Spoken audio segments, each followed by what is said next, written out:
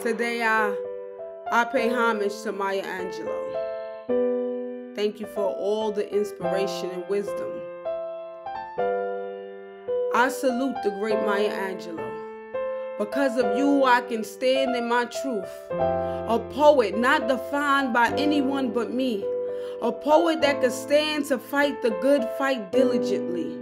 A poet that can move a nation through written creation.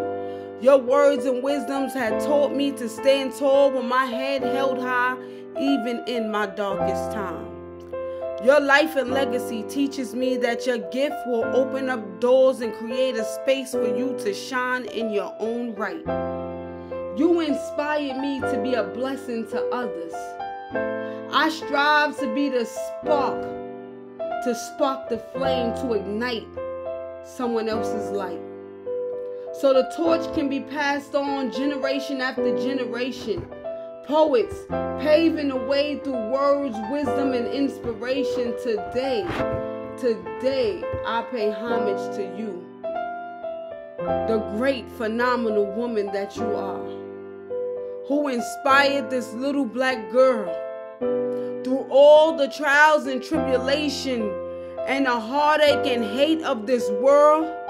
You inspired me to rise through it all.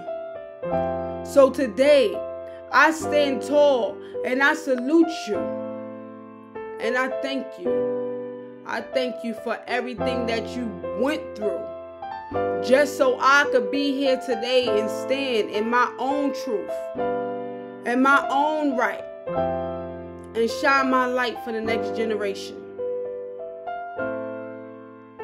Man, I salute you. I salute you, Maya Angelou.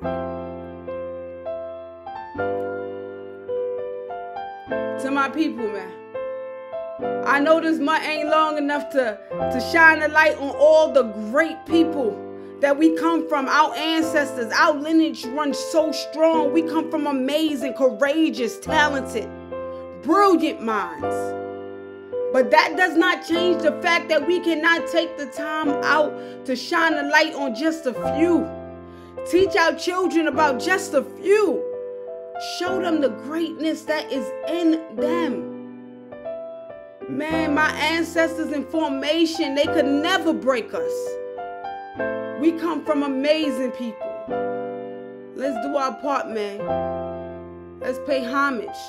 At least this month, let's pay homage. And every month after, let's reflect on the greatness, on the great people that we come from. I thank y'all for everything that y'all been through so we can stand here.